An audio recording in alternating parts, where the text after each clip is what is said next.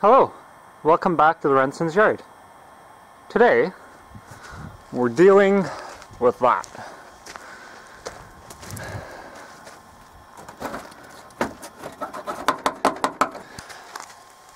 As you can see, it's currently held together with zip ties, self-tapping screws, rivets, and the original plastic clips. But most of them are broken or missing.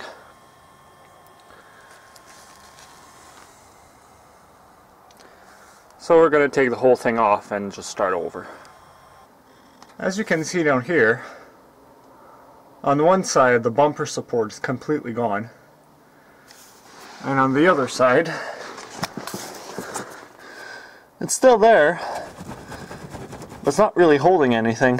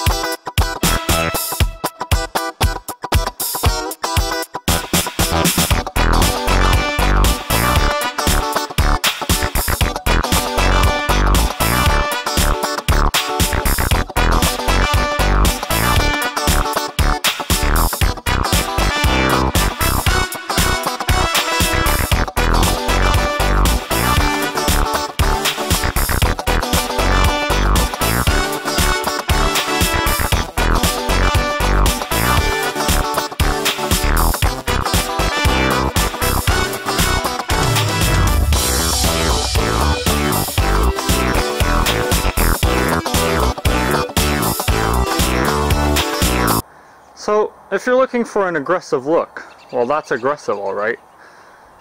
And on this side, you can see the hole where the tires have rubbed through. Yeah, our best bet would probably be to cut about at this line, right across. Same thing on both sides, and then just match that up to the bumper. Looking at it from this side, the line that we saw earlier is about here,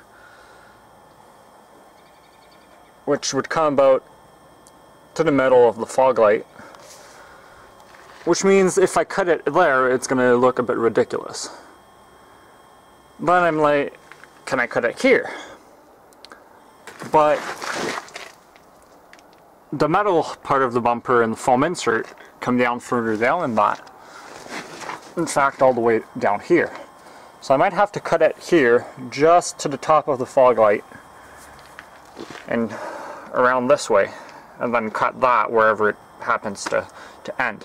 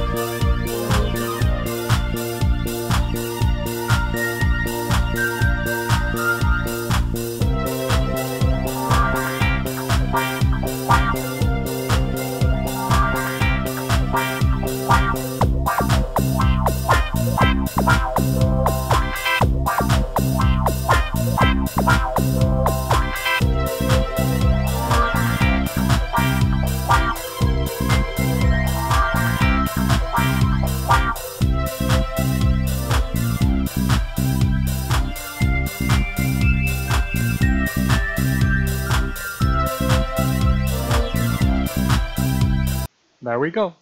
All done. But there's another thing I'd like to do.